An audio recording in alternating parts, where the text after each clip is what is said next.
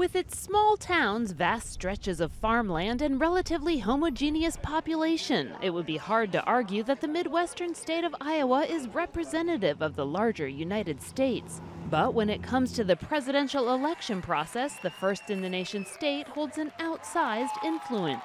We like to say that the Iowa caucuses are not first because they're important because they're first. And have been for 44 years, giving the state unique access to candidates who spend months lavishing attention on the voters here, who could be critical in determining their fate. We are blessed that way. It's great that we're able to talk to these people, find out what they stand for.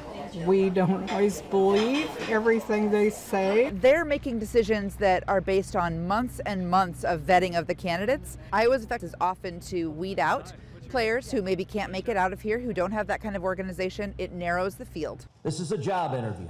Historically, only those candidates who finish in the top third or fourth place make it out of Iowa with enough momentum to continue in the national race.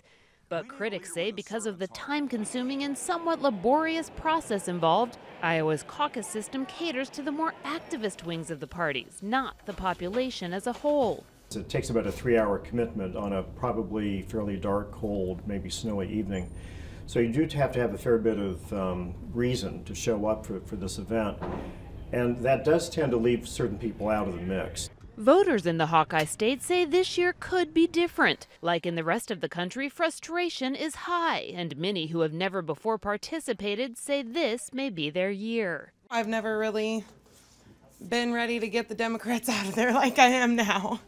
Ready for some change. I will be participating in a caucus for the very first time on Monday, and I support Bernie Sanders. I think you've got a lot of people that are just really upset with the way government's gone. As is always the case, turnout is key, and whether action follows those words remains to be seen. It should be noted that Iowa's record of choosing the eventual nominee is mixed at best. While it has gotten the Democratic candidate right in the past few races, the last Republican nominee to win the Iowa caucuses was George W. Bush in 2000.